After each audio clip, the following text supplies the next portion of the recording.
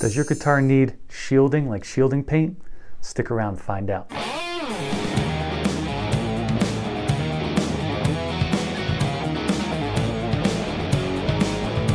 So if you haven't seen it, this is a kit guitar I made from Guitar Kit World. I'll throw their link below. Awesome guitar kits. I've been really loving this guitar. I've been using it on a few songs. At the end of the video, I'll show you a new song I did with Wolfestone Studio. Came out really great. Anyway, so I've been getting a little unwanted noise with this. I'll show you a clip right now. So you can kind of hear a little bit of that hum, that buzz going on there. So I was looking online. There's lots of different options, shielding paint, and copper tape, and some even people using aluminum foil. And it can get expensive too with the copper tape and the paint, you know, Stu McDonald, you know, 50, 60 bucks. And I was looking on eBay and I found this stuff. I'll put the link in the description below, 15 bucks with shipping and all that. Looks like he probably buys the big bottles and puts into small bottles, you know, saves money with that. And you don't really need that much.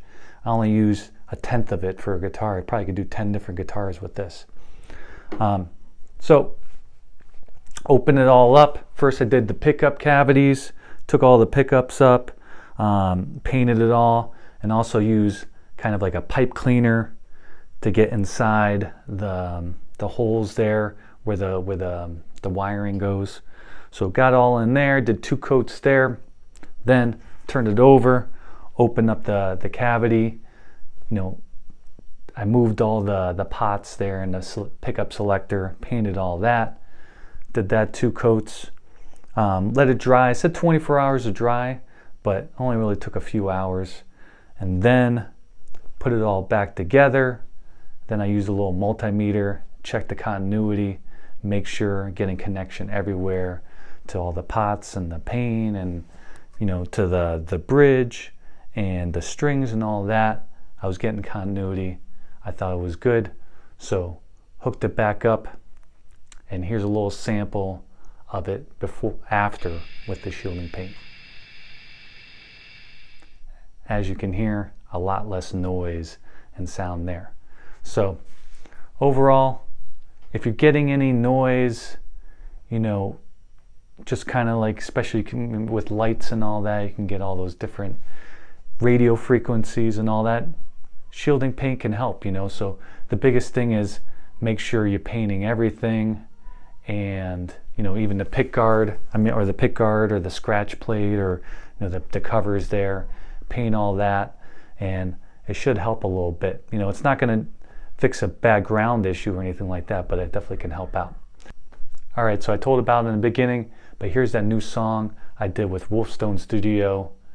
Definitely check them out. Throw them a like, sub, throw a comment. I'll put the link in the description below. The name of the song is At the Crossroads. Check it out. See you next video. Peace.